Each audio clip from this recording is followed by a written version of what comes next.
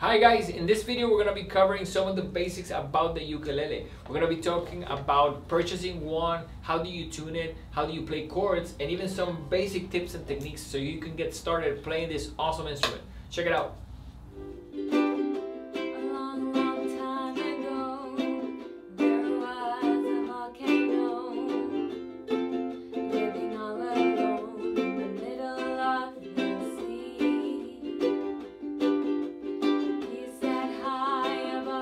So we have Miss Maria on vocals and Mr. Juan, and that was the song Lava from Pixar's, I guess the probably the movie's called Lava. Lava. Yeah. So, and it's a pretty song. It's a song played mostly. I think it's with two ukuleles, right? A recording. Something like that. One or two. I don't know. So it's a really pretty song and an easy song. And we want to thank Miss Maria for being a part of this introduction for To The Live. So yes. She actually has to go, so she was gonna join us for this part. So thank you so much for joining us. Thank you. But we're gonna be talking today a little bit about the ukulele and a little bit about the process of purchasing one, which one should you get, a little bit of like basic techniques. So Juan, how long have you had yours? I've had mine for like 4 years, I would say. Yeah. So, and this one actually is the one that we use for the school to be able to teach ukulele. Now, one of the first things that we would like to talk to you guys about is purchasing one, because when I started doing some research for the schools to be able to like purchase some ukuleles, it was a little bit more confusing than I thought. Mm-hmm. So now, how many sizes do you guys think? And by the way, if you guys wanna definitely let us know questions, suggestions. We wanna answer questions. But one of the things that we found out, when I started doing the research, is there's 4 sizes. So what are the 4 sizes? We have what? Baritone, tenor, alto, or concert, and soprano. Mm-hmm. So it's similar than the saxophone. Yeah. So we're talking about different sizes. Now, one of the things, and the other day I was doing research, apparently is measured from here. So it's measured from the nut to the cut of the body, and that's how you know what size your ukulele is. One of the things that we recommend directly out of the 4 sizes, both of these are tenors. Mm-hmm. And one of the things that for us is important that you guys know is that soprano tends to be too little. Have you played a soprano before? Yes. Yeah, and your fingers feel like they're all scrunched up. Yeah, so the soprano is almost, I would say, like a toy. To me, it feels like a toy. Yeah, it's very small. It's for a different sound, you would say. But and it sounds very Hawaiian. Yeah, really like almost like island type of sound. One thing that we like about this one, which will be the 3rd size, so this one is the tenor, it has a fuller sound. And one thing that I think is this is a perfect instrument to take to the beach, to play by yourself. It's an instrument that you guys are gonna be using in a context of accompanying a singer, probably with nothing else. Mm-hmm. So I think this one has like a good, clear, nice tone before you get into the next one, which is the baritone. And the baritone almost sounds like a guitar that is missing strings. And the baritone's a different tuning too. Yes. Yeah. So and that's a really good point in terms of tuning. We're gonna try to cover a little bit of like tuning, but one thing that we want you guys to know is like when the tuning changes, then some of the sheet music would not work. Yeah. Exactly. So if you're buying sheet music for soprano, concert, and tenor, those 3 have the same tuning, right? Mm-hmm. So all the songs are gonna apply, and all the methods are gonna apply. When you have a baritone, you may have to purchase a different method. So how much money do you think they should be spending? Because we know there's some ukuleles out there for $30, $40. 30, 40, yeah. You can find some in Amazon that are kind of like colorful. But what would you say is the minimum? I would say at least 100. About 100 to get a good one that's gonna last.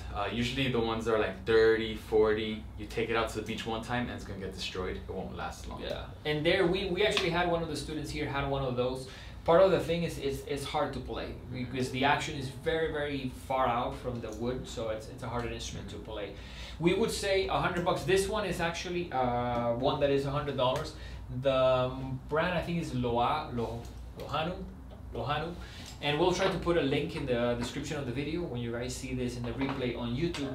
And we definitely recommend this one because it's a great package. It comes with a strap, with an extra set of strings, with picks, with a pick holder, and a case, and a tuner. So for $100, that's a really, really good deal. And one thing, and Mr. Juan's doesn't have a strap. And one thing that I really, really believe, like passionately about, is that for younger students, you guys need to get one with a strap, because, and let's talk a little bit about how you hold a ukulele if it doesn't have a strap. Yeah. Well, if it doesn't have a strap, if you're sitting, I would definitely, it'll go on your right leg, yeah, and I would face it actually up like this. So your right arm is kind of holding in a way, and just the position that you would be in right there. Okay. For the most part. Some students hold it like this, like a guitar. You could definitely do that. Sometimes it'll make it a little harder because you have to reach down. And it's so going to be too it low. Exactly. Now, one of the things, some people play it by almost like hugging it. So the problem is that when you're young, like, I guess you need the strength not only to hold it, but to play it.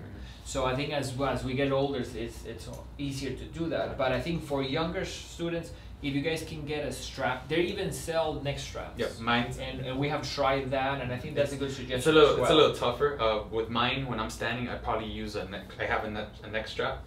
It could get tricky because it doesn't hold it 100%. If you let go of it, it will fall. Yeah, so.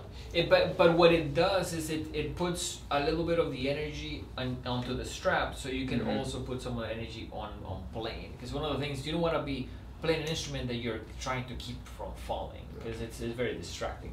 So awesome. So I guess we covered those two things. We covered the size. And by the way, this I think also, do you have a case for yours? Yes. Did it come with a case? No. Okay. I have to buy separately. Super important. This is a fragile instrument, yes, right? Very. This instrument, you drop it a couple times, you may break it. So having a good strap is important. And I think for students that are younger, they will probably drop it. Yes. So much better if it gets dropped with a case. So definitely look for ukuleles. Now, how much is it? By the way, and one interesting thing is this one is 100. That one is how much? About 250 to 300. Okay. Now the difference, and this is an important thing to do, is if you wanna show them that side. This one has electronics. So this one is one that you can plug into a system. You can plug into. Amplified. Yeah, it can be amplified. So if you are performing with other instruments, you're performing with piano, with bass, with drums, you definitely need something like this, because this is also an instrument that if you try to put a microphone on it, it's going to be really, really hard. Pretty tough, yeah. And on Mr. Juan's ukulele, you're paying what, maybe $150 just for the system. Exactly. So one of the things that for us is important to mention is the importance of staying with those that are not amplified if you guys are not good doing gigs with them. Now, if you're jamming in your house with some friends, this should be fine. The moment that you want to play with the band, you probably need something like that, because also putting a microphone may produce feedback and stuff that you don't really want in a show. So that I think pretty much covers everything that we wanted to mention on the basics of purchasing one. Definitely let us know if you guys have any questions about the process of playing a ukulele. Let's talk about tuning. One thing that is incredibly important about tuning, which is, and I brought my iPad to show you guys, and hopefully it's working. Now, what's the tuning? So, from top to bottom, that's how you want it, or for which way? Yeah. Top to bottom. So the top one would be G. Alright, make sure my ukulele's in tune as well. Now, the note that he's playing, if you guys can see, and I hope you can see here on the iPad, I'll get a little closer. It's this G. So that's G above middle C. So if you're gonna play it, I guess tuning with the piano, that is the string that is on the, I guess, at the top. Now the next string is C.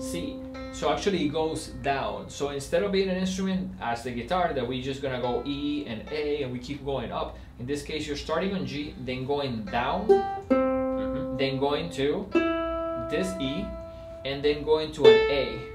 So if you play the notes on the piano, the strings are gonna be G, C, E, A. But it's almost like going around, which is something that we don't normally see that in other instruments.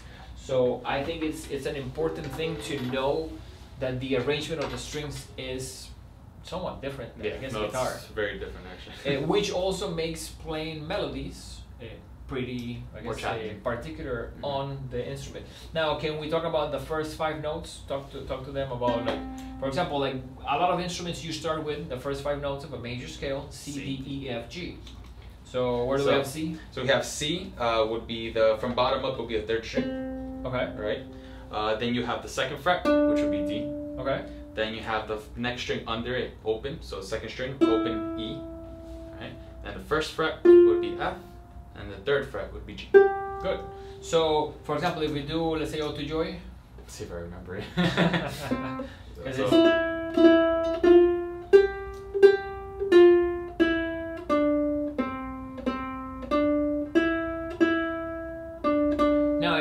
play guitar, you know that in guitar, in basic guitar, it's going to be played on the first string, first and second string. So one of the things here that we change, and it's almost, I guess, a challenge, but at the same time I think it's cool, you're playing a lot with the two middle strings when you're playing melody lines. So at the beginning, if you're playing songs like, let's say, Oh to Joy, Jingle Bells, that kind of like thing, you're gonna play it a lot with those two middle strings. Now, one thing, and we really like this, by the way, we recommend this instrument for anyone that is younger than 7, 8 years old.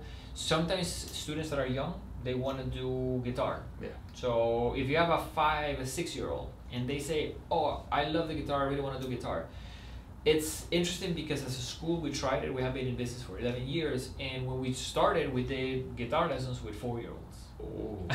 I don't think Mr. Juan knows about that. No, I don't know about that. But it was really challenging for them. And one thing is, it's discouraging because they do not know that it's just not the right time to do it. It's better to wait. On ukulele, what 4-year-old is still probably too young, I think a 5 or 6-year-old can actually play it.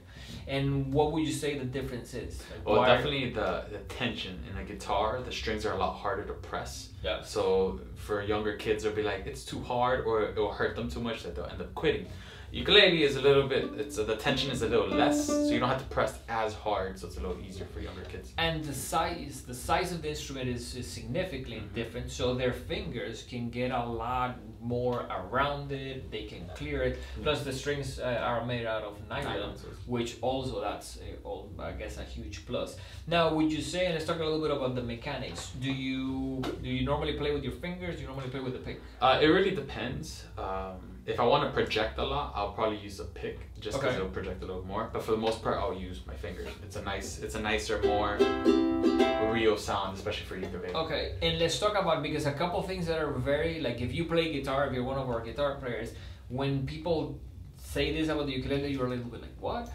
One of the things is the basic strumming will be done with this finger, and it's not done over the sound hole. A lot of people think that you play it over the sound hole, which is not correct, right?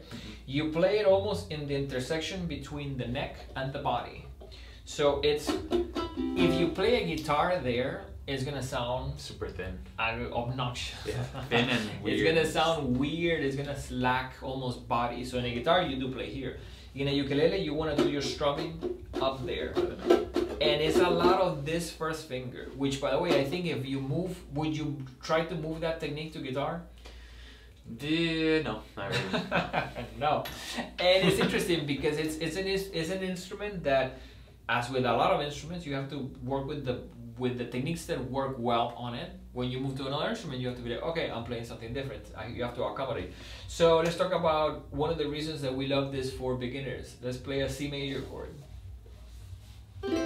So a C major chord gets played with one finger. One finger. So just one finger fretting one note, and you get a clear C major, which I don't even know, I don't play a lot of instruments. If there's any other instrument there's an easier way to play C major than a ukulele? Probably not, right? I don't think so, not that I know of. Piano, guitar, like I think a lot of other instruments, this is gonna be the easiest. So let's talk about maybe, I don't know, 2 chords, 3 chords. So we got C. Good. Which one do you want to go to? We can do F. We could do F. So F is 2 fingers, 1 on fret 1 on string 2 and 1 on fret 2 on string 4. So if you're playing, for example, C and then F, these patterns are fairly easy to do for a beginner. And the thing, it kind of like sounds cool. It's almost like a relaxing type of tone. So with 1 finger, with 2 fingers, you literally get to play chords right off the start, sometimes in your first class. That, again, doesn't happen in guitar. In guitar, it's going to be... Okay. For guitar, to switch chords is definitely a lot harder because you have to use about 3 to 4 fingers at a time.